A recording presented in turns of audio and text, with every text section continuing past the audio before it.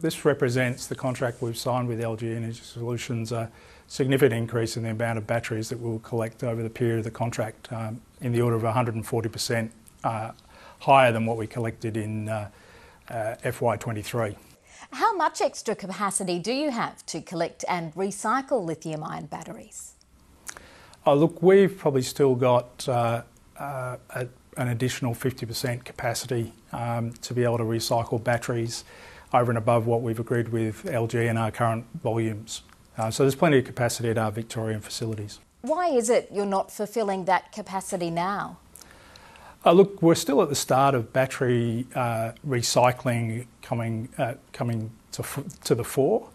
I think if we look at forward volumes by 2025, I think the industry is predicting about 100,000 tonnes of lithium-ion, large format lithium-ion batteries being sold in Australia. By 2028, that moves to 200,000 tonnes, and by 2038, that's close to 800,000 tonnes. So we're really just at the start of starting to recycle, particularly large format lithium-ion batteries. What regulation is that dependent upon? The Federal Environment Minister says the government will regulate a stewardship scheme for the safe disposal of small electrical products and equipment, but that does not cover all the batteries we're talking about. No, it doesn't. I think it would be a good start, and we welcome the Minister's comments. We do note that all the Environment Ministers have agreed to look at and ask for recommendations on end-of-life batteries and what should be done with those, and what regulations are needed to encourage recycling. At the moment, 85% of batteries are finding their way to landfill. The Battery Stewardship Council estimated at the end of last year that recycling and reusing battery waste in a circular economy could reap $30 billion by 2036. Can that be achieved if the EV sector isn't included in the scheme? Look, I think what we see with the large battery format producers is they do generally take their sustainability and circularity obligations seriously. Whether they need to be included in a scheme or not, I think there's still work to be done.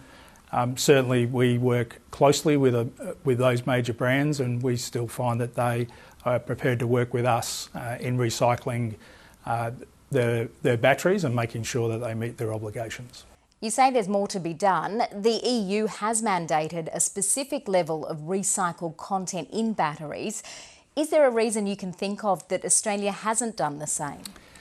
Look, I think Australia is still catching up a little bit. The EU just had legislation for quite some time that ensures that batteries don't make their way to landfill. We only have 3 jurisdictions in Australia, Victoria, the ACT and South Australia, that have a ban on batteries making their way to landfill. So we've still got some basic things to put in place before we start to mandate recycled content in batteries. But I do think that will be part of the future. What would that mean to the push to recycle the critical mineral content in batteries? I think what it will mean is that we'll start to see that actually fill the demand gap. Certainly predictions of mining shortfalls as we get to the end of this decade are numerous, and I think recycling is a key part of making sure that we can meet the demand for batteries. So certainly starting to mandate recycled content is going to encourage and make sure that we can meet the battery requirements for the future to help us with decarbonisation and electrification.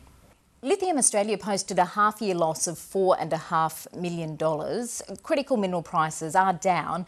Is it a cold, hard fact that it is more expensive to recycle lithium than dig it up out of the ground? Look, recycling generally of any product is more expensive than pulling virgin materials out of the ground. There is a lot that's taken in terms of collection of batteries in this instance, processing them and then getting them back into batteries. So that sustainability is certainly not something that's done for free.